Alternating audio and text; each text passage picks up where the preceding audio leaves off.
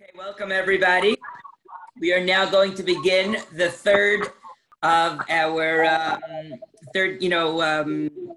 this segment of dating during social distancing, and we have the honor to have with us tonight Rabbi Davidowitz, who is the rabbi in the Girls Zone in the camp in Rutgers camp in upstate New York, and I will give it over to Rabbi Davidowitz. Good evening, everybody. It's amazing to see all these names here, all these people. It's such a world today. I have to tell you that when I first did this Zoom, I have to teach my class. I didn't know how to get on. I didn't know how to get off. I called up one of my students. I have chats on the cell phone with my students for the last maybe 10 years. I have a chat for each class. And I called up one of my students this year. I said, could you please help me? Tell me what to do. And I got on. And it's amazing what you could do today. You could talk and you could meet with everybody. You could see them. Of course, tonight, the people want to be modest, so they're hiding their faces and so on, which is fine. But you see their name, maybe the real name, maybe they're not the name. You have some Baruch Hashems, you have a Purim and whatever, right? It's amazing what you could do here at this time today. So it's equally amazing that we find ourselves in such a situation like this. That we have to be socially distant.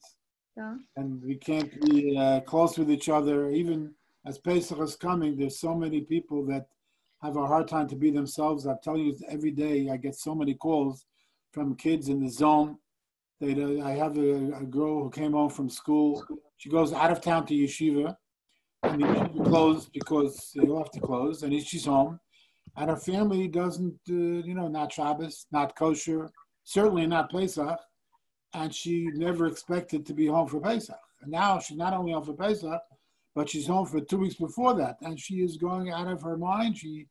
It's so difficult. And usually everybody would reach out, let me invite them. But today, I'm told you can't. Even my own children, Baruch Hashem, they didn't ask me so much. They usually do come. One of them still said, no, I'm coming. We can't do it. So here we're talking tonight about dating. It's an amazing thing that we have to date, even though we can't go socially, we can't be close with each other. So I want to talk about a few things. First, of course, I said purposely, we have to date. We can't push life off, and certainly such an important part of our life as finding our partner. It's probably the biggest decision we make in our lifetime. And when you do, you start your whole life over again. When a person is learning Torah, the Shulchan Aruch writes, his Torah is only half Torah until he's married. His Torah, his learning, his character, his building, himself, his person. He's only a half a person. And of course, she's also only half a person until they find their partner in life. Now, if there are people that have a hard time, it doesn't mean that you're not a person by yourself. God forbid, it doesn't mean that. But it means we have to do our part. We do our part, and we'll be sure to find their partner right away. If we do the right thing, Hashem most certainly will take care of us. He's watching us just like today. People think that this virus came because of some country, that they ate certain things. Who knows what? It came because Hashem wanted it to come. We don't know why exactly, and everybody, has their own lessons. There is a lesson, certainly. Each person has to take his own personal lesson, but nothing happens by itself. A person, till they find their mate, their partner, there's a reason. There's a purpose, and maybe I'll tell you a little later a reason why I went out when I was going out over 40 years ago. And I was a young fellow, and I went out eventually with my wife, but I had to wait 4 years later. She said no until 4 years later. And 4 years later, my life was different, and things went differently in the dating scene with her. It was amazing. I'll tell you about it later. But there's a reason why we have to wait sometimes for the right person. Sometimes it's harder. Obviously, it's something that's so important. Excuse me. We have to work very hard. Something that's worth a lot takes a lot of effort. There's no question. I'm sitting here talking, and you people are saying, what do you mean a lot of effort? That's enough already. I understand that. That's true. It's enough already. But we have to daven for it, and we have to do our part, and maybe you have to call up the Shadchanim and yell at them a little bit. Come on, get to work, do things, But the main thing I just want to say first is that we can't stop. We can't interrupt it. We have to keep on going and try, like everything that we're doing in our lifetime. Sometimes we meet a snag. Sometimes Hashem throws us a curveball, and sometimes it's difficult to continue. We have to get up. If a person falls down 7 times, as long as he gets up 8 times, he's on the road to doing the right thing.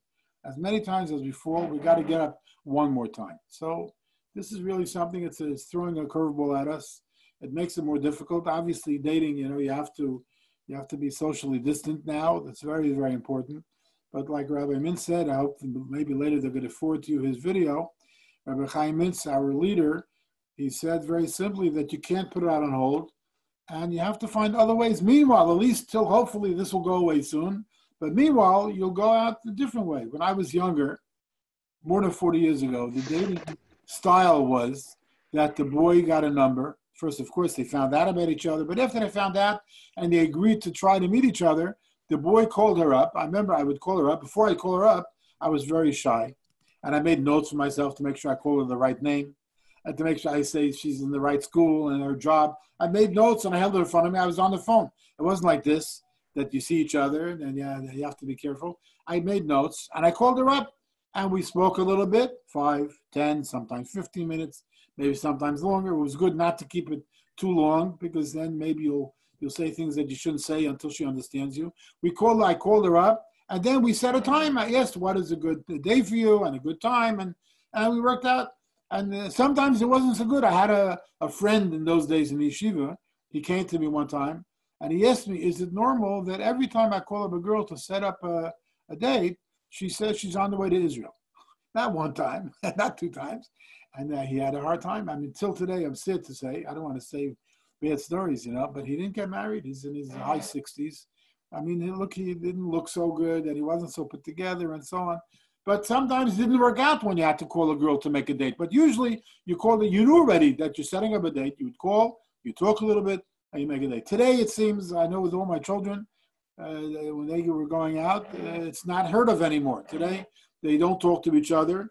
You give the shadchan what days are good for you. The girl gives and the boy, and she calls up, or he calls up both parties, and he arranges the date. You don't even talk to each other before. Today, certainly, if we can't meet each other in person yet because of this situation, which hopefully will go away soon.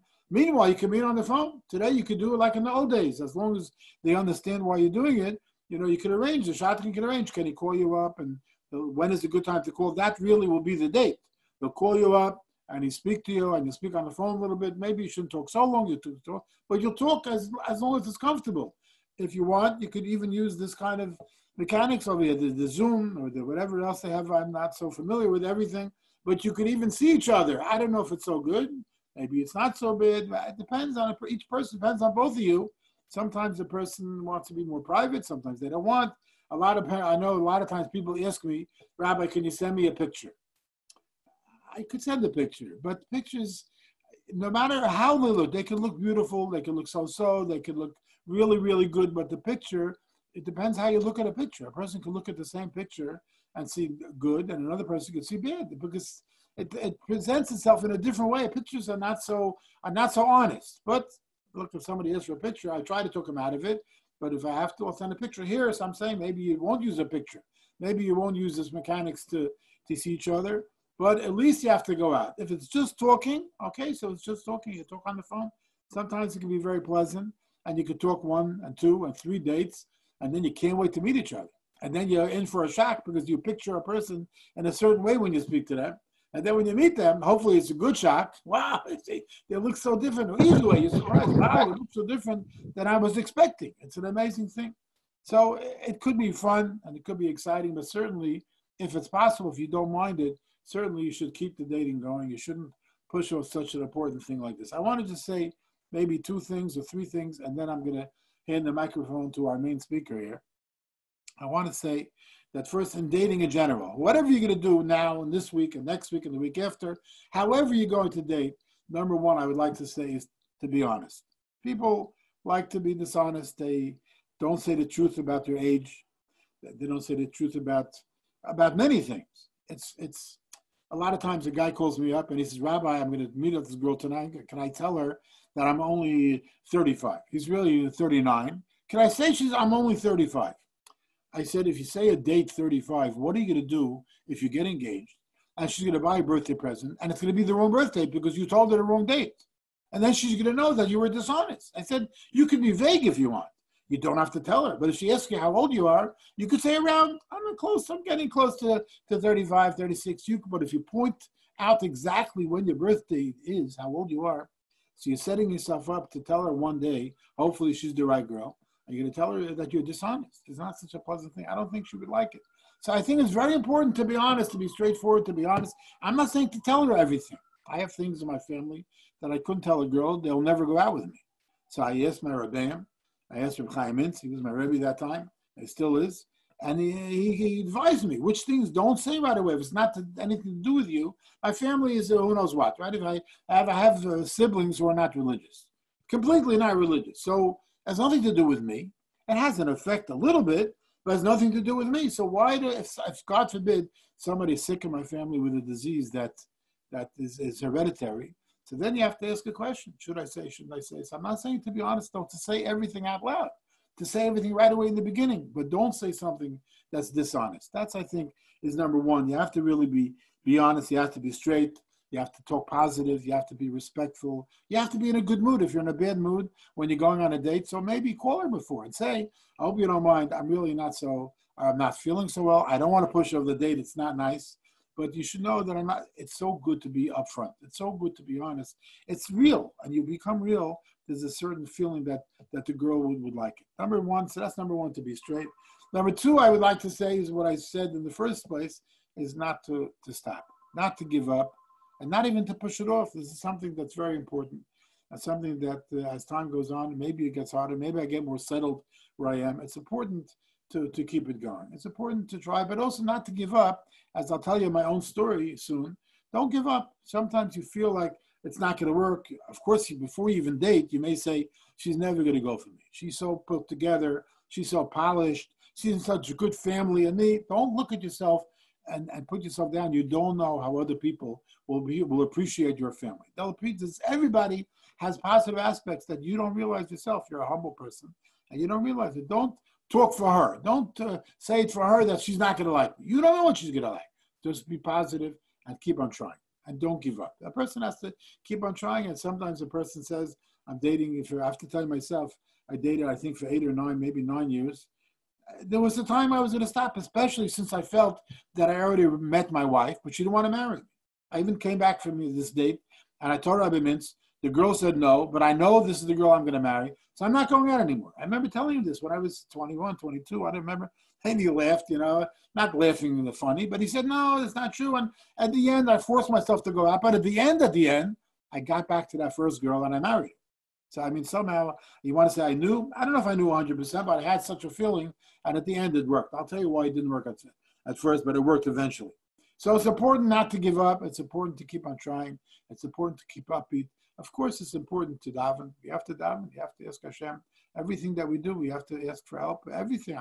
I'm teaching for 40 years in Kiruv, and kids who are not, and sometimes you say the wrong thing. Sometimes you mess up. Sometimes you have to keep on asking, please help me. I should say the right thing. I talk now every day for 40 minutes, a 40-minute period on this Zoom. And every day without fail, it goes to an hour and a half. Today went an hour and a half. They keep on begging me, no, don't hang up yet. Good more. In class, as soon as I start speaking, all the heads are on the desk. They're sleeping. But here, I talk to them. Some of them are on a pillow, and they're still not sleeping. I said, what's with you guys? It's amazing. You're all up. There's so much that you can accomplish. You don't know really what you could do, and you don't really know how other people look at you. It's important not to give up. It's important to be strong. I want to tell you my own story, because I'm sorry. I'm not looking at the time. Maybe the time is flying too fast. I don't want to take up this whole thing. I want to just tell you my own story, and then a story about an unbelievable great rabbi. My own story was when I was younger, I was in yeshiva. In yeshiva, I did not speak. I didn't talk. I was very, very quiet.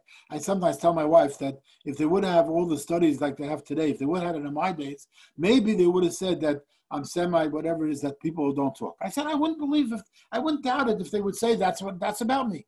And she understood what I meant because she knew me before I started talking also. We went out for 2 dates.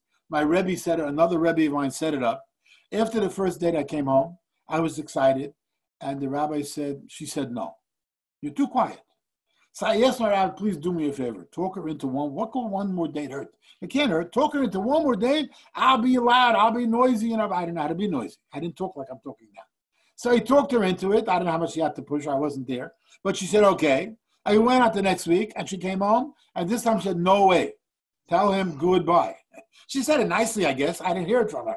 But my Rebbe said, that's it. It's over. What could you do? Move on to the next one. I came back to yeshiva. It was, I used to stay in Borough Park. I stayed by this Rebbe's house when I was dating. It was too hard to go 12 or 1 o'clock back to Staten Island yeshiva. And then I went back the next day, and Rabbi Mintz asked me how to go. And I told him, I'm not going to get married because this is the girl. I want to marry this girl.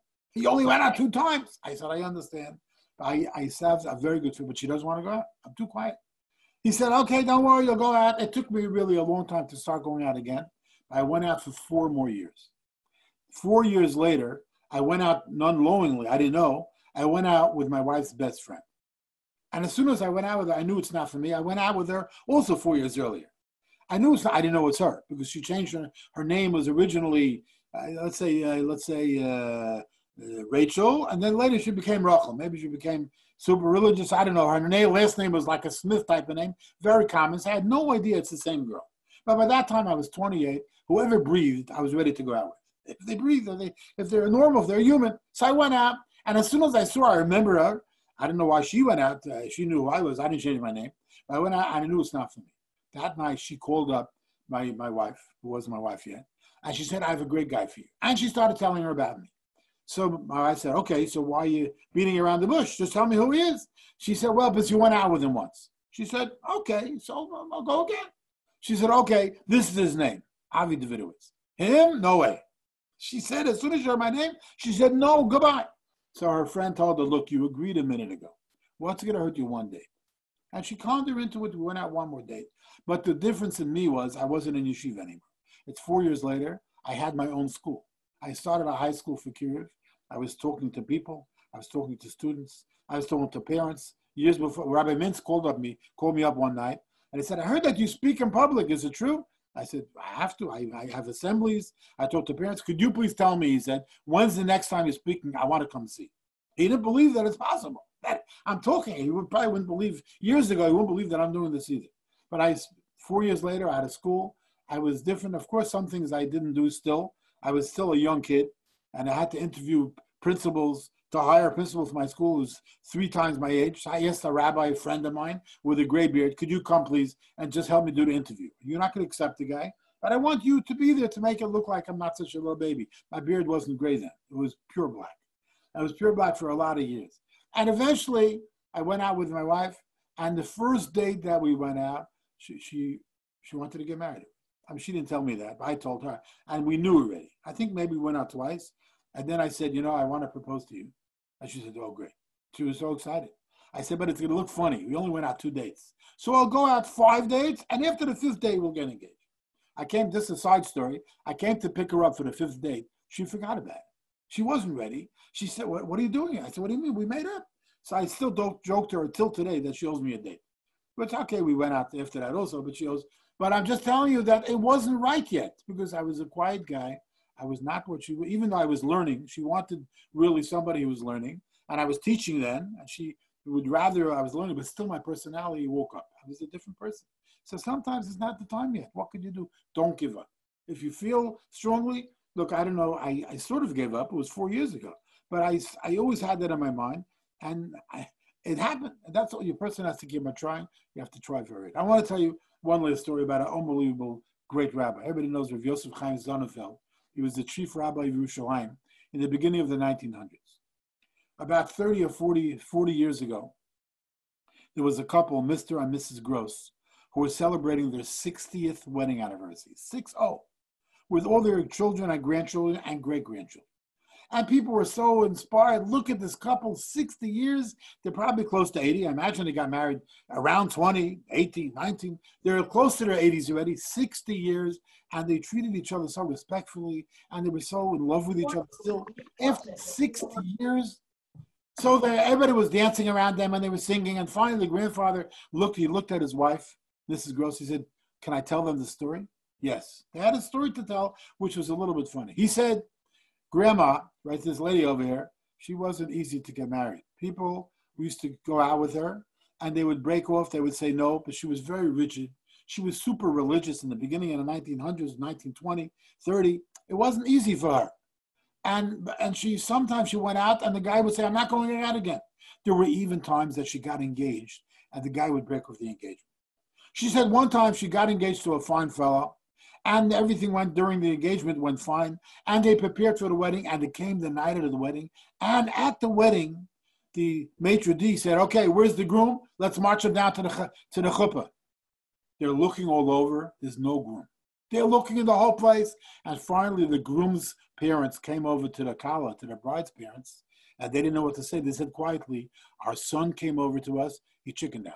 He can't go through with it. They're at the wedding. She's dressed in her gown. The guests are all there. The wedding's paid for. Everything is rolling at full speed ahead. And the parents said, I'm sorry. He chickened out. I don't know what to say. We tried to push it off. We tried to talk him into it, but it won't work. And now that we're coming to the moment of truth, I'm stuck. I don't know how to tell the bride. The bride didn't hear yet. I don't know how to tell her, but our son chickened out and he left the hall. I'm so embarrassed. Rabbi, the head of Yerushalayim, Rabbi Yosef Chaim Sonnenfeld overheard this conversation. And he thought to himself, what is his bride going to feel like if she knows right here that the groom walked out? What's she going to feel like? So he went outside looking for the groom, and all the groom's friends were outside sitting on the stoop. They were talking about what their friend did, and they said, the groom is gone. So Rabbi Yosef Chaim Sonnenfeld made an announcement. Who wants a guarantee that your children and the great-grandchildren and the great-great-grandchildren will always be healthy, and they'll stay religious, and they'll be wholesome, and they'll be close with each other? None of the issues that face all our kids today. Who wants a guarantee? And one by one, the friends got up and they walked away. I can't do this. But Mr. Gross said, I was there. I was one of the groom's friends. And I said, I know the girl a little bit because I'm very friendly with the groom. I said, what are you going to tell her? He said, we'll go in together and you'll sit and talk with her privately first. He said, okay, if I get such a promise, I'm in. This is what the grandfather said here. So he went inside the hall and they met privately with the bride. The bride knew him already as her. And he said that he broke it to her in a very sad way. I'm sorry, he chickened out, but I'm happy. And the rabbi promised us a full life future of great kids and unbelievable children and healthy. And are you in? She thought about it. It was very strange. She wasn't used to the situation so fast yet, but she was at a wedding. And she was wearing a gown. And she said, okay, Hashem will help. It was different. Today, you can't do such a thing. Because today, we're so picky. We see so many people. We'll never be able to agree to get married so quickly. But in that time, she said, and he's pointing to his wife, Grandma said, okay. She didn't know that I'm so bad, and she was still willing to suffer with me. It's amazing. But look what Hashem did. I saved this bride from getting embarrassment. I saved her, and because of that, we merited such unbelievable bracha. We, as ourselves, as the brides and grooms, we go out with each other. We have to be so careful that not to hurt each other's feelings. I'm not saying to go marry everybody. Obviously, you marry who you feel comfortable. You have to talk it over with your mentors to see, is this the right person? Can we make it? But you have to be so careful about the personality. If you help the personality, you save each other from embarrassment, from feeling bad, you merit unbelievable blessings. And therefore, I want to end with one small thing. People today are so picky. They're so picky. I have so many people I talk to, Rabbi, I only want to marry her if she's willing to live in Flatbush. I only want to marry her if she's willing to go to Israel. I must go to Israel. I want to have 5 children. What are you making all some kind of deals for? What do you care where you live? If you have the best wife in the world, and you have the best family and the best home, you care where you live? I know you'd like to live in Israel. You'd like to go where yeshiva. The guy says, my yeshiva is in Israel. I want to learn for a year. I only want to learn in Israel. You could say that I'd like to, but only don't be so rigid. A person has to be willing to give. You have to make a compromise. Guys always ask me, what's the biggest trait you look for in a woman? And girls ask me, what's the biggest trait? The biggest trait is that a person should be able to bend. Like the reeds, the Torah is written with a reed because it bends. If you bend, you're going to make it. If you're stiff and you have to bend and you're stiff, it's going to crack. Hashem should bless all of us. That first the world should be back to itself. The disease should leave all those that have it and all those that are around it and all of us that see other people suffering. Hashem should take, in a second, he can take it away. In Mitzrayim, he brought a plague, and in mid-ear, the hail, Pharaoh said, please pray and I'll let you go. He prayed it should stop, and in the mid-ear, the hail just stopped right there. It didn't go to the ground. Hashem could do it in a second. He could end this We ask him to please take away this Magefa. And he let us go on in life as usual. And Hashem should help us that our personality should be soft and easygoing. And Hashem should bring the right two people together. He should find the right shliach. There's a shliach, there's a person for every one of us. There's a partner for every one of us. Sometimes we have a difficulty in finding them. Hashem should help that we should find them. Our work should be that we should keep on working and keep on trying and keep on being positive and try to be a little bit soft. Don't bend a little bit like the mezuzah on the door. It's bent to teach a man when he comes home. He has to bend. He had a hard day. Bend a little bit. Give in a little bit. Let things fly. Let things go. And let things go. Hashem will help that we'll find the right partners. And I want to thank this organization. It's amazing. Ura, I don't have to say it. Everybody knows they do everything for everybody from the A to Z. They try from the first subject to the last subject, from the top to the bottom. They look at every angle of everybody's life. And they should be the shliach. They should be one of the shliachim. The right shliach should come to help us all find our right partners. And myself, in case anybody wants to talk, I have an office. I don't have an office, but I have a phone, an extension in the Ura office. If you feel free to call all the time, please. I try to meet people with each other. Sometimes I ask for resumes or whatever they have because I have been teaching boys for close to 45 years. And I might know some boys. I'm not sure. A lot of them are not around. Maybe they're different types. I don't know. But I do work in the girls' camp, even though I don't know if I know the whole snip. But we get to know people. If you please feel free to call whatever you want to do. Hashem should give everybody hatzlacha, and they should have a chag kosher v'sameach, a good yontiv, whether they're going to be by themselves. Somebody mentioned how difficult it is to be yourself. We're all by ourselves. None of us are having our family. None of us are having our students. My students always come. It's very, very difficult for everybody. It's not something that we wanted. It's something that Hashem gave us exer for some reason, and we hope that it takes away. Everybody should be matzliach, have a chag kosher v'sameach, and I want to thank you so much for listening. Have a good night, everybody. And now I want to introduce Dr. Frank, the main speaker. He has all the answers, and hopefully he'll be the person that will lead you to where you all want to go. Have a good night, everybody. Thank you very much. Okay. Is that my cue? Yes, that's it. All right, here we go. Shkoya, good job. I missed the first 5 minutes, so if I repeat anything that you said, I hope everyone there forgives me. Anyway, yeah, I'm Daniel Frank, logging on from Monsey, New York, in my bunker. And so just ahead of time, if you hear any crazy noises or tantrums, it's just what we're living with these last couple of weeks. Anyway, okay, it's always nice to be part of a Ura event. And I have a couple of questions that Rabbi Leifer sent over to me.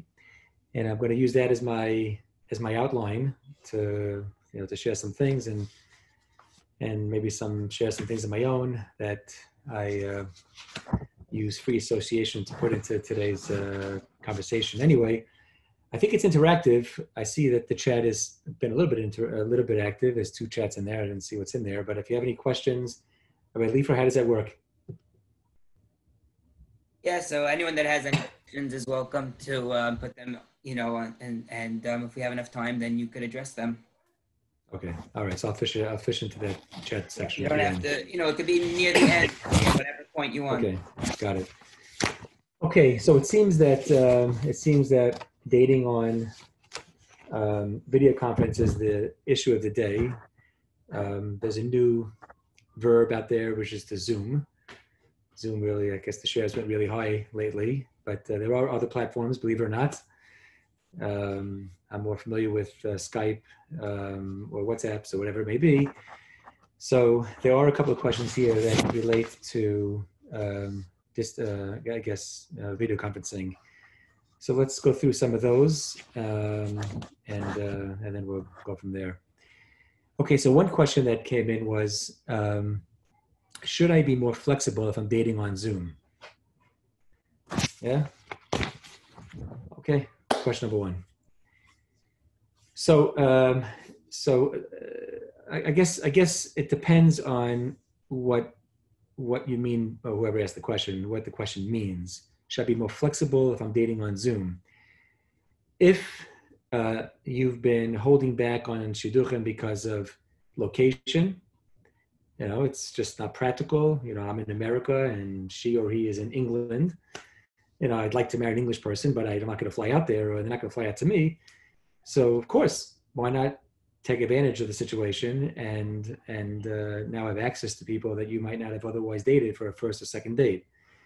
So if that's what we mean by being more flexible, then I think 100%, and let location not be an issue.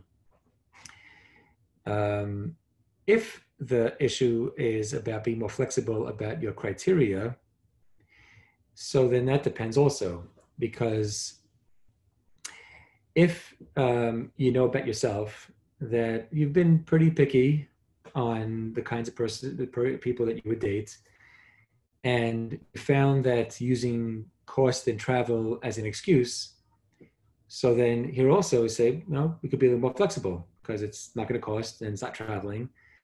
Because sometimes that ends up becoming the excuse, it's not going to travel and I'm tired. But if you had reasonable criteria, and if you really have reasonable criteria, then I wouldn't understand why Skype should make any difference. If you have reasonable criteria, and this question doesn't include asking what reasonable criteria are, but let's assume for the moment that we know what that means. If you have reasonable criteria, why should the fact that it's so easy and so convenient to Skype date that you would go ahead and actually do that? See, it's my feeling, I think a feeling of a lot of people, that when it comes to shidduch dating, there are a lot of weaknesses to the system, but there are also a lot of positives. And one of those is the fact that we don't just date anybody. It is a blind date, so we rely on, let's say, it's a shadchan or anyone else who recommends the date for us. But then we have to check it out. We have the luxury of being able to check people out. The reason why that's an important step is that anything can happen when you like somebody, and it doesn't take long to like somebody. They say love at first sight. If you get hooked on somebody within the first 20 minutes, it's going to be very difficult to be critical thinking about the things that really matter. And that's what I'm emphasizing here, is about the things that really matter. So if your criteria include things that really matter, why just jump into a Skype date just because it's easy and convenient? Do the same checking out, make sure it's a person that fits those reasonable criteria, and then go ahead. So kind of a mixed answer here, that, if distance has been a barrier for you, then that's not an issue. But otherwise, just to jump into a date because it's easy is also not such a smart thing to do. Okay, any questions, thoughts about that? I guess we'll continue on in the... Okay, so the second question about dating here is the fear that you'll get to engagement, but then can't get engaged. The fear of reaching your limit on Zoom with no end in sight. So is it worth even starting if you play it out and realize that you're going to have to, it's going to reach a peak and you're not going to be able to continue dating. So what's the recommendation about that? Yeah, I mean, Zoom and this kind of dating definitely has a limit. I really can't see it play through to engagement, maybe for Hasidish, but I don't really see how you're going to be able to. It's just, it's interesting. We've been taking walks every once in a while, staying 100 feet away from everybody else around us. But like if we see somebody like a human being, it's an incredible thing. I don't know if you've had the experience, but like it's not a bunch of pixels. It's like a real person, It's almost becoming like a novelty to see a real person. But I think what that means is that, again, I'm not sure if anybody here had the same kind of like experience that I had when I saw that, but there is something very different when you meet somebody in the flesh than when you meet them on a screen. So you all look good out there on the screen, especially all those that have weird names on it. But it's never going to be the same as actually experiencing the person in real life. So there's going to be a limit to how far you can go when it comes to video conferencing. But why get ahead of yourself? I mean, no one knows what's going to be. And like Rabbi David says, who knows? Maybe, in a snap of a finger, Hashem will take this all away from us. So I think in the same way that we're dealing with every other aspect of our lives, our parnasa, our shopping, our parenting, our whatever, I think we're all invoking the same strategy about everything in life, which is take each day at a time. We deal with what's here today, and we don't know what's going to be tomorrow. And dating is no exception.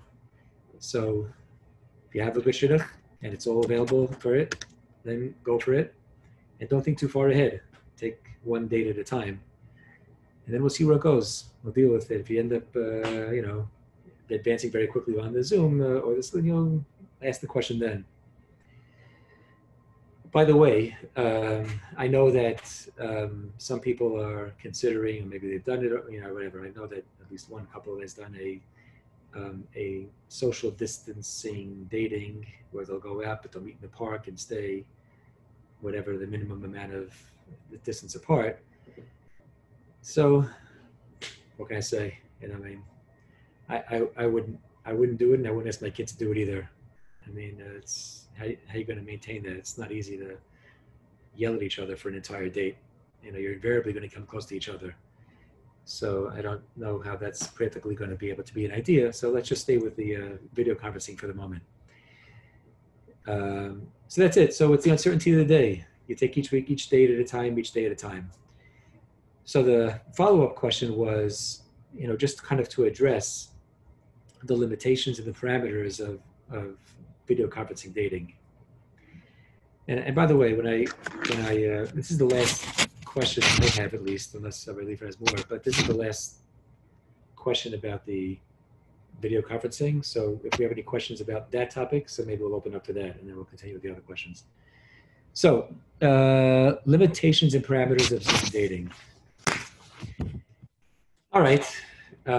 So basically, what Zoom dating is that video conferencing is that you're basically just looking at each other. No distractions, nothing else to look at. Just looking at the other person for as long as you're having that date. Now we know that's very different than what happens in a real life date. You go to the house, you get in the car, you drive, you talk about the neighborhood, you know, you have conversation pieces that happen all along the way. You're not looking at your date. You're looking, if you're driving the car, you're looking forward. You look at it, you go into the lounge, and or if that's your first date or whatever you go, I don't know, whatever you are, but you're looking around. You're not just looking at each other. But yet video conferencing is spending the entire time looking at each other. So it's very nice, but that creates its own set of challenges. Like I said, for one thing, there's not much to stimulate conversation. Usually, you know, we work off the environment. Talk about the menu. If you're at the restaurant, you know, you comment about what you saw when you came in, the line, whatever, the service. So that's number one. And we'll have to see how to accommodate these challenges. Second thing is, for many people, there isn't much happening besides current events going on that can actually stimulate conversation. If you wanted a date on a Sunday and your next date was on Thursday, presumably you went to work, you met with friends, things were going on in your life. But for those that are not going to work and just kind of sitting around, maybe reading a book, I don't know, watching some shiurim, okay, there's stuff going on, but the content of what would show up during the week that can become put into play for conversation may be limited too. So we have a double challenge here.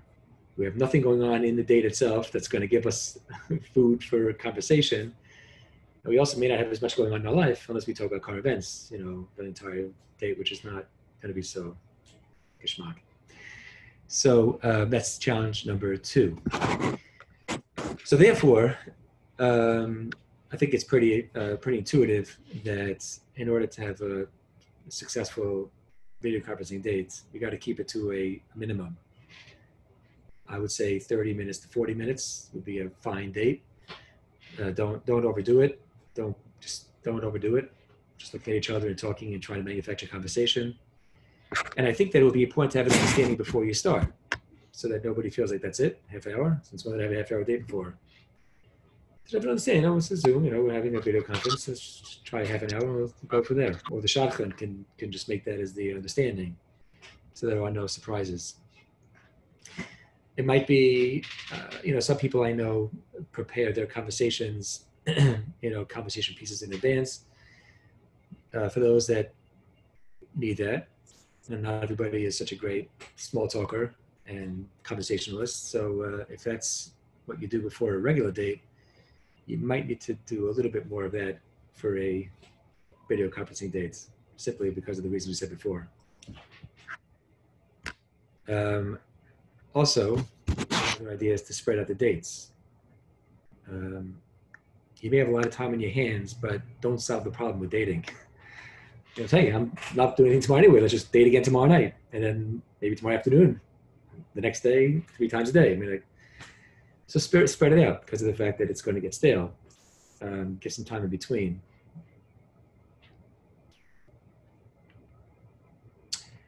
Now, so there you are. You know, Rabbi mentioned the issue about giving pictures before dates. Yeah. So what did you say? Were you in favor of it or not? I don't remember what you said. So no. Anyway. I wasn't so in favor. No. All right. So so what's wrong with it? What's wrong with the picture? So if it's a if it's a hard copy, so it's just you get it the way that it is. But if it's on the computer screen, you can always like expand it and check every single detail. Like who's going to be able to pass the test when you were able to really analyze and study a person's face? Now, to a certain degree, when you're on a screen, I mean, I don't know, like the distance that I'm on the screen right now. I mean, I don't know how you're seeing me, but I see how I'm seeing myself, and I'm kind of filling up the screen with this part of my body and up. So you almost like giving the person a picture to look at for 45 minutes. So you got the same problem, but now it's 45 minutes of staring at you, and you know what? We're not perfect, and if they catch that one part of us that we were hoping they were going to fixate on, they can do that. So, somebody made a suggestion that you should actually socially distance from the screen, even when you're doing the video conference dating. So take a step back, kick back, use it. I don't have a microphone now because I'm not speaking through this, I'm speaking through the computer. But take the microphone with you, go back 6 feet from the computer screen, and have like a scene. You have the couch, just like you are if you're going on a date to a lobby or something, and there's 2 couches, and you're apart. One's on one couch, one's on the other couch. So really positioning on the screen might be an important thing to consider. Just not to be so close. So that would be right. Of course, it's a very important. If you're on the screen and you probably can't see it, but there's a cell phone right here. See, but if I put it below that screen, you don't see it, do you? No. So if I'm on a date with you, and as you're talking, I'm like this, can you notice that I'm distracted? See, so even though I kept it out of sight, you don't really see it, but everybody can tell when you've got something else going on besides the person who's in front of you. So don't get distracted by technology. Don't look at text. Everybody can tell. And I guess my final point about this is that just, I guess, keep in mind that everybody knows what's going on. And so whatever aspect of the video conference dating that comes across as awkward, the best thing to do with that is just to speak it out. Just speak about the fact that this is awkward. Whatever part of it that you feel is that way, share it, because in all likelihood, the person you're dating on the other side on the screen is probably feeling awkward for either the same reason or for other reasons. So instead of just working through the awkwardness as if it's not, just speak it out. This is kind of awkward, isn't it? It's almost like a little bit of the strategy that we use when awkward silences happen and people get all kind of bent out of shape. There's an awkward silence. Just okay, an awkward silence. Just identify it. Everyone goes through it, and sometimes, and many people feel uncomfortable about it. So instead of trying to push through it as if it didn't happen, just bring it up. So the issue would be is, what are the ways that you can de-awkward the awkward when it comes to something like video conferencing? So you could say, like, so you've dated once, okay, you did a half hour, 40 minutes, and it went very well. Then you go on a second date because it's 5 days, a week later, and you feel, okay, time for a second date. This thing, the curfew hasn't lifted, so we're still stuck, so we're going on a second date. And maybe by now you're up to the third date, and you're starting to realize that, maybe we need a little bit of diversity over here. So why not just say, do you think we can do anything interesting on this third date on the video scape that could be different than just talking? And make that the conversation, whether you want to make that conversation happen through the shotgun, you want to have it, with the two of you as you start the date. Any ideas? I don't know. I'm not the most creative guy when it comes to this. I'm sure some of you out there may have some good ideas. In fact, maybe it would be a good idea if you could put something in the chat. If you have any creative ideas about how, when it comes time to do something a little bit different than just sitting and talking, you can put it out there. But, play a game, I guess, people go out to, these game places and for a date. So if you have two screens, I don't know, play a game of chess against each other and, talk in the other screen. Maybe that's one way to do it. Maybe, agree to go to a coffee shop together. So both of you make the coffee at the same time, in the kitchen, you'll see each other's kitchens, whatever, I don't know, and just make whatever it is you're going to eat, and you sit down at the table and you're both eating whatever you both made together in your respective kitchens. So you can just be interesting and creative about things and make it a little bit different than just being a straightforward conversation. But that's up to your own creativity and doing that together. So those are some of the ideas that I threw together to try to address some of the limitations and the limiting parameters of video conferencing. Anyway, so I see that the chat is a little bit active. So Leifer, I'm going to go down in there. Is that all right? Let's see what we got here. All right. Yeah, sure. Somebody asked me a question. Is it better because of all these different things to maybe just have phone calls as opposed to doing a Zoom? Is there more to gain off just a phone call? That's interesting because, once upon a time, that's the way, at least in the yeshiva community, that's really how it worked. You started with a phone call. Now the shachim does, it depends. It depends on the population, really. So, I dated at a yeshiva, so I can just tell you when back in those days, the shachim gave you the name, told you when a good time. I think they tell you a good time to call. Maybe like Monday night, she's available. And you made a phone call. So you spoke like a half hour or 20 minutes on the phone as a way to build up to the dates.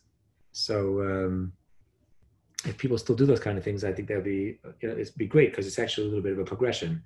I don't know if it's worth avoiding the video screen, more than once. If you have a nice short phone call, and then, 20 minutes, and then say, if you want to go on for the date. In fact, the way we did it back in those days was that the phone call it wasn't to check the person out and then go on the date. That was actually you got to go on a date. That was a package deal. You got the first phone call and you got the dates.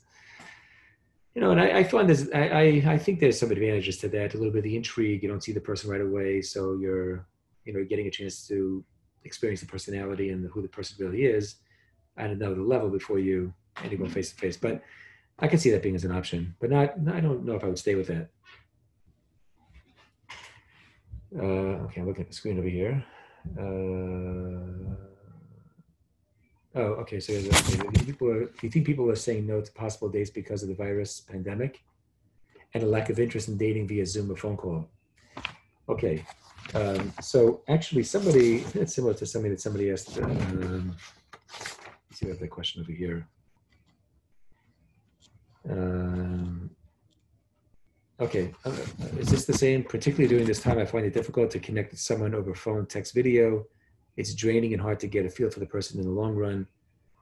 Being that we don't know how long this will last, is it fair to start a relationship now and not know when you will meet?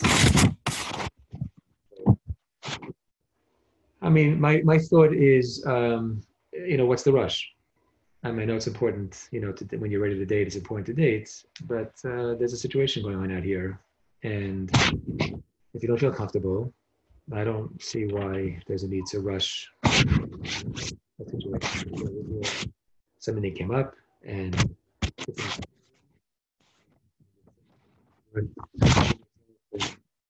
dealing with the awkwardness of doing it through video conferencing, then I'd say, yeah, then go for it. But if there's nothing going on and it's a question about creating something, but you don't feel so comfortable, so unless there is a good reason to think there's a rush, then wait a couple of weeks. People take breaks. Yom Tov's coming up anyway. Pesach is coming, so see why you can't wait a couple of weeks. Okay. How could you take it to the next level? I want to see the video conferencing questions. Okay, I don't see any other. I don't think I see any other video conferencing ones. Okay. Okay. Actually, someone mentioned something. Yeah, I find when I'm when I'm in a texting conversation at a certain point, it just goes dull. Oh, well, I believe. Could you do me a favor? I don't want to bore everybody here. If you see something that related to the video conferencing, that you could just point it out to me, and I'll go further. I'll just keep on going. Okay, sure. Okay, so here we go. All right, so what are we holding? Oh. All right, so here's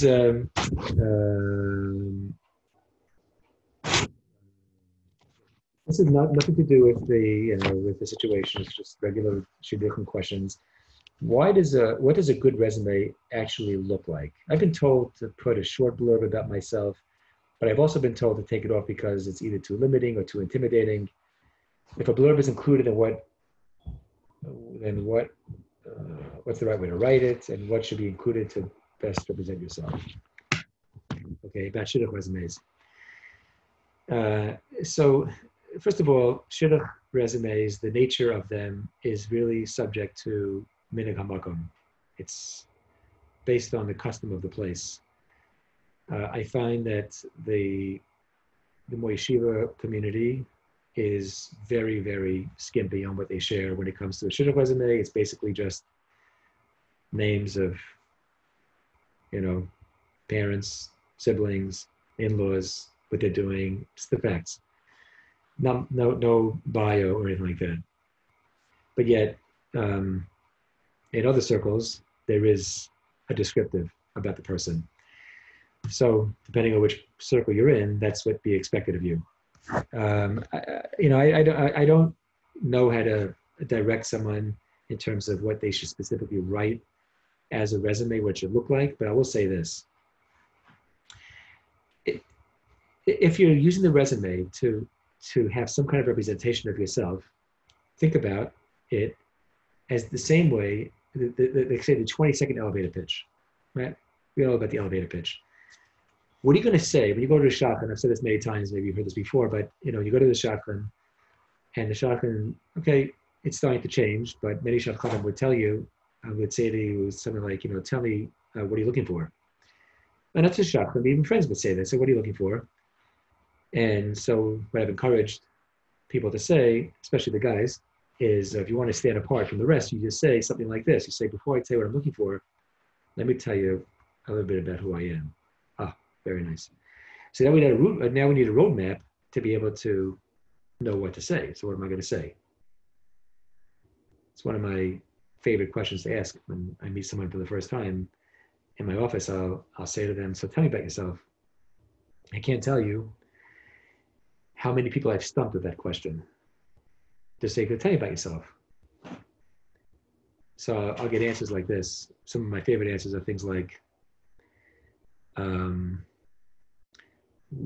do you want to know? So I'd say, whatever you want to tell me. I wear glasses, wearing a white shirt. Okay, good. I mean, these are things I could tell by looking, but okay, good start. Some people will say things like, there's not much to say, which is not really a good place to start. And then they might say, well, I live here, and I have 3 siblings, and which is good. We're getting better than describing the shirt. But even saying that gives me the context within which you live your life. But I still don't know about you. What do you want to tell me about you that gets me to know who you are? So I like to focus on 2 things specifically. I mean, actually, the real definition of who I am is my character traits, but that's not something you're easily going to be able to share. I'm a kind person, I'm a giving person, although many bios will say that, and that's great. If you feel comfortable sharing that, say I'm kind, I'm giving. That's the most important thing that we need to know about you. But also like to know what your values are, what's important to you. What your values, if presumably that they're the ones that inform your big decisions and how you live your life and how you want to live your life. So just mention some of the things that are important to you. Family's important to me, Chesed is important to me. So a couple of key words over there. But I like sometimes for people to substantiate the things that they say, because it's very easy to say to somebody, I'm caring and I value family and I value, let's say, chesed, or, but what do you do specifically in your life that demonstrates that value? So in your resume, it might show you volunteer for an organization, so that the value that you stated in your bio actually fits the things that you actually do in your life. So I would focus more on those things in a short, to the point bio. Keywords about, character traits, values, things that are important to you. The things that you do are already listed in the other stuff. That's the stuff that we probably have even in the yeshiva resumes. So it's very difficult not knowing. Oh, this is a long one actually. So let me skip to a shorter question. Oftentimes, the shotgun will speak to a signal for 5 minutes and somehow know enough about the person. How can you be more informative within a short amount of time? Good question, huh? So I would say this. The question is, how can the shotgun know somebody after speaking to them for 5 minutes? So you know that the expression about first impressions, that is a very, first impressions last and whatever. I once saw a study, and the study indicated, it was actually very interesting what they did. The study went as follows. They had people interviewing candidates for a job, and that took place live in one of the rooms. And then they had a short circuit TV where they had other people that would watch the interview. And they gave a series of questions to the interviewers in both rooms. And it turned out that after a 20-minute interview, is this how it went? They all, I'm sorry, scratch that. Oh, it sounded too ridiculous what I was telling you just now, so it was ridiculous. Okay, it goes like this. They gave a 20-minute interview in one room, and the closed circuit TV only showed the first 20 seconds. That's the chap. And then they had answered certain questions, and it turned out that they evaluated the candidate in a very similar way, which led them to conclude that you only need to know somebody for 20 seconds to really know who they are. You can get the DNA of somebody within 20 seconds and not have to spend the full 20 minutes with them. Now, obviously, if you're doing an interview where you're trying to understand, if you want to get their knowledge, if it's the computer stuff and you need to know what their knowledge base is, so then you may need more than 20 seconds. But if you want to be able to assess somebody's character and their personality and who they are, it could take 20 seconds. Now, I just want to, just out of, just for the sake of interest, I don't know if this is interesting to you, but there's a book called Blink. Some of you may know the book. And in the book Blink, it actually says that they did other studies. And it's pretty crazy, but they came out with one experiment where they had a college professor teach an entire semester, and then they showed a video clip of that college professor to another group of people. They took that clip and made it shorter and shorter to see how short can it be where they'll still come up with the same evaluation of the professor of the students that were there with the entire semester. And they got it down to 2 seconds. There's a book in Blink, it's black and white, you take a look, you don't have to believe it. Down to 2 seconds without audio. Unbelievable. Without just visual of 2 seconds, they assessed the professor the same way that the students the entire semester. Okay, you don't have to believe it. But what it does say is that we give first impressions, and the first impressions we give are really, really quick. So 5 minutes with you, if it's a person who has a decent judge of character, I wouldn't necessarily say that they don't really know who you are. They haven't got a good reading on you. And to tell the truth, I'm not so good at this. So that's why when people ask me if I'm a shotgun, I say not really. I do more the dating coaching, but I don't really, I'd love to help people, but I'm just not good at that. Just not good at being able to pull the people together in that kind of way. But if you have a shotgun who really has a good read of character, it's not unheard of. It's a lot of time to spend 5 minutes with somebody it's not even necessarily the content of what you're saying. It could be that they're picking up just on the vibes of how you're presenting yourself, the way you talk, you know, because because we know this, that, and it's maybe worthwhile saying this, because if video conferencing spends so much time on the face-to-face interaction, it's worthwhile knowing the following statistic, which is that 93% of what we say when we communicate to people is nonverbal. The breakdown is we communicate with our words, with our tone, with our body language, facial expression, body language. And the studies indicate that roughly 93% is made up of body language, facial expression, and tone. And only 7% is what you say. So you can really get to know somebody just by how they're presenting themselves. That's 5 minutes is plenty of time to figure that one out. They can tell if you're confident, they can tell if you're kind, they can tell if you're nervous, they can tell if you're, there's a lot of things you can tell about somebody. 5 is a long time. So anyway, so that's as far as the 5-minute meeting. But as I say, maybe it's worthwhile also realizing in terms of your own dating, to think about, pay attention to your nonverbals. Pay attention to how you come across. You may say all the right things with your words. By the way, I have a proof for it. If you don't believe that statistic, I'll tell it to you exactly like this. We all knew we grew up, and when we beat up our sisters, or if we beat up our brothers, I guess, you know, and our parents said to us things like, say sorry to your sister. Sorry. And he said, oh, say sorry. I said, I'm sorry. So we know that sorry is 7% words, 93%. 7% of you said sorry, but 93% have said, I'm not sorry at all. So we know from early on that tone and facial expression, all that kind of stuff speaks much more louder than words. So it's worthwhile to actually pay attention to that, to own our nonverbals. And like anything else, if we're open to feedback, if we're not really sure how we come across, you can always find a good friend to say, by the way, how do I come across? All right. Okay, what do we have here? We have, I believe it's after 9 o'clock. Is it bedtime? Bedtime 2 hours ago. Whatever you want. If you have more time, there's some more questions over here. What do we have here? Let's see what you have on the there's someone's asking, let's say you went out or, you know, or Zoom or whatever it is, a couple of dates, and it was going well in the beginning, and then you get to a, I guess you can call it a hump in the road, or you know, where there's some either, you know, a discussion that doesn't go so well, or a difference in opinions, things like that. Is that an indication you just end it at that point, or is that how much time, I guess, should you invest to try to work it out, to keep going, or at which point? This is all video conferencing, right? Yeah, but I think it's really probably regular dating just as much as video conferencing. I don't know if well, I mean, because I think video conferencing is, you know, you're gonna run out very soon. I don't. For most people, it's not going to be so sustainable. I mean, a couple of dates, and I think that you're going to really reach your max, and it's going to start getting counterproductive.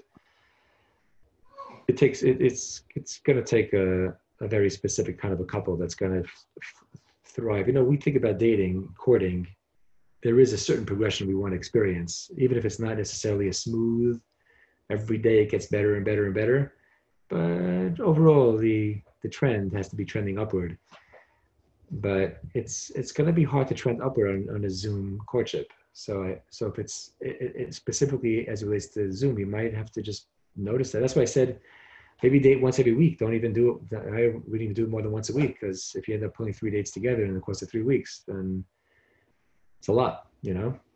Yeah, so, and then if you get to that point and you went 3 times and you Zoomed it for 3 weeks, and if you had already done the Zoom 3 times and here you're sitting and wondering what's going to be next, I don't know. Maybe you got to do some of those creative ideas, you know, do a virtual visit somewhere. Yeah. I just got a message. Somebody sent me an email today or whatever about a whole calendar of virtual trips. You see that one? Every day, one day the San Diego Zoo, one day this, you know, you can actually link to the place, and I don't know, someone's creative out there. You can maybe do that for dating, but it's a challenge. Look, it's uncharted territory. You know, and if you lived, if this happened when one person lives in California and the other lives in New York, you'd have to get on a plane by now, you know? So Right. this is really on dating in uncharted territory. So I don't know what happens after the third or so date, because it's going to be hard to keep that momentum and to keep the trend going forward, unless you do something really creative, you know? There's another question here about attraction on video dates. After a half hour, should you trust yourself or keep on going? And for how long? I guess on a video, how much could you consider that as attraction or not attraction? If there's no attraction, is that maybe just because it's a video? Okay, here. So in other words, you want to know how well could you trust yourself in evaluating looks when it comes to the video conferencing? Well, that's why I say you can't get engaged with it, because you know until you see them in the flesh, you know what I mean? Like you're not on whatever. It's going to be different, but I guess you know, cut a little slack. You know, I wouldn't say no right away if it's in the ballpark. You know, we talked about the issue about pictures before. I was meant to say that, you know, you know, if you send a picture, so wouldn't it be nice if we could send a picture, but just blur it, so you just have like, you know, you have an idea of the person, but you don't have such, you know, just an idea, you know. So maybe view the technology as a way to get kind of like in the ballpark, but can't really know until you see the person in person. So I would say cut a little slack about that. And again, second date's not going to cost you anything, right? The benefit over here is that for that, at least we can say it doesn't cost you anything. I actually wanted to say, if you don't mind, I have a closing remark over here. And let me see, let me put the closing remark. Oh, I actually wanted to say something about the Davidowitz mentioned about being, he mentioned about being on integrity, right? That kind of stuff. It might be something funny because you said about the age, right? So the guy says he's, let's say 35 and he's really what, 34. So she'll buy him a cake that says 35 on it. And it's like, what's 34? And it's, let's say if I had a conversation with a guy and he was lying about his age about 3 years. He was 3 years older than he said he was. So let's say he said he was 28, but he's only 25. So I said to him, I said, you know, there's a concept like this. It's worth knowing this. There's Rabbi Davidowitz mentioned that there's certain things you do share, certain things you don't share, but keep one rule in mind. There's something called the Milsa Davida Lagluye, which means there are certain things that are gonna be found out, and if it's gonna be found out, then you're really playing with fire if you don't say it now, and it's gonna get found out only after the chuppah, because at that point, it's no longer going to be about the thing you held back. It's going to have more to do with the fact that you betrayed them. And betrayal is a hard thing to overcome. So, but if it's a milsa davida lagluya, you really got to be careful. So I said to this guy, he's 3 years older. I said, I mean, okay, 1 year, fine. Okay, 1 year, big deal was 1 year, but 3 years, a lot of years. She should never find out. She's never going to find out. Hold on a second. Let me figure this out over here. You know, one day it's going to happen. You're going to file for some kind of like application. And she's going to say to you, oh, by the way, what's your birthday? You know, so he said, no, I'm not going to, I'm going to fill out all applications in the house. I will fill out all applications for the next 80 years. I said, fine. So he's convinced it's never going to be found out. So I said, what about, okay, your best friend who was in school with you your whole life has a 30th birthday party 3 years before you turn 30. Wife gets a call, you know, you have a surprise party for, it's like, why is he 3 years older than you and you were in the same class your whole life? So sometimes we can be so like, we can be so blinded by the fear of sharing the truth that we don't realize how obvious the information is to be found out. So keep that in mind when you want to hold things back. Okay, the one thing I wanted to share over here was everyone's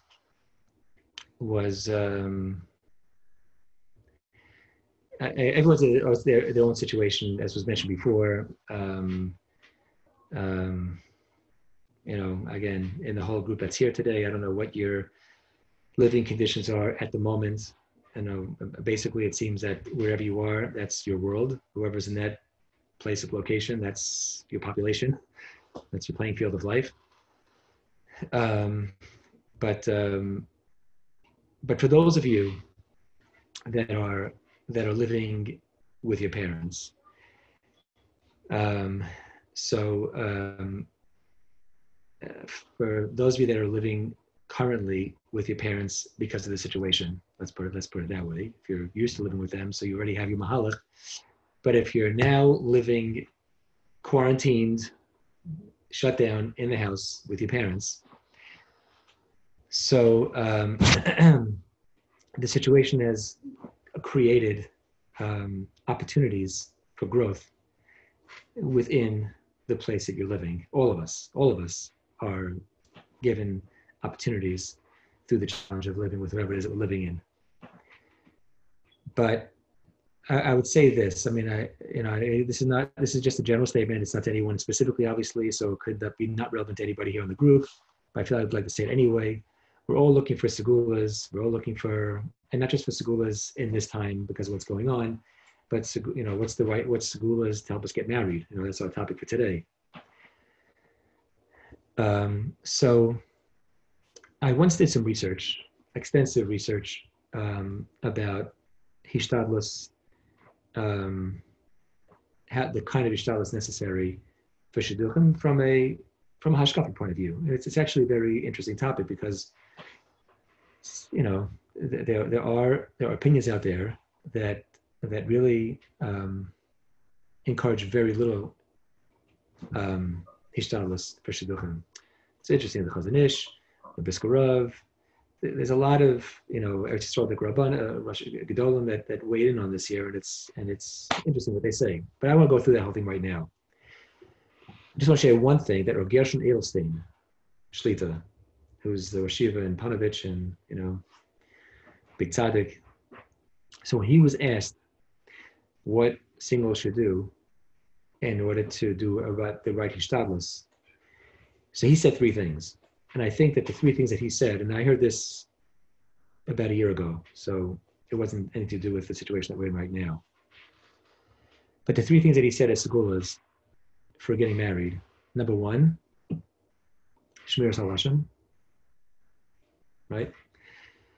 So we know everyone's been making the association between being locked down, quarantined to tzaras, and so that has already been suggested as a tikkun, shmiras halashon. So according to Rav Gershon Edelstein, it's a segula for getting married, and it happens to be something which seems to make sense to us to be focusing on today. Second thing he said was to daven for one another. Okay, so daven for another for a shidduch, daven for another for shlema. There's a lot of davening that we're doing for each other today. So the second segula is in place. The third segula that he said was kibbud av v'em. So maybe consider, if you happen to be in a situation where you're closed in to people that you love dearly, but have a hard time living with them 24/7, then maybe this is the time to really take that segula very seriously. A lot of times parents are not sure how to relate to older singles in the house. Do we tell them what to do? Do we ask them to help? Are they supposed to be treated like let them just do their own thing? I have to say, I'm not thinking about this strictly in terms of singles. I've mentioned this already to families and family life and everything else, but this is not the time. The world is in the same boat. This is not the time to withhold. Everyone's got to be there for each other. Everyone has to be supportive of each other. Everyone has to chip in, give a helping hand whenever's needed. I just think that just thinking back to what Gershon Edelstein said, the kibbud av v'em piece would be a really good thing to focus on as we go through this time and thinking about shidduchim. That might be the big segula to be thinking about. And B'etz Hashem, focusing on shmiras halashon, kibbud av v'em, davening for each other. All of you should find your shidduchim, the right shidduch, quickly, and we should all be zochet to have a Yeshua from what's going on right now. So that's my thoughts for tonight. Okay, thank you very much, Rabbi Frank. Thank you very much, Rabbi Davidowitz, and I everyone. mean, if you don't mind, if they want my number, I see that Rabbi Davidowitz put out his number. If they'd like a number to call me, I have no problem sharing it. So Sure. So you could put it how do on. we do that? How do I So you do just that? put it on the chat. You can just respond to all. Just Oh, to everyone? if Okay, so I'll put out my email address or whatever, and email address. everybody wants to be in touch, you're welcome to do that. Absolutely. Everybody publicly, I guess.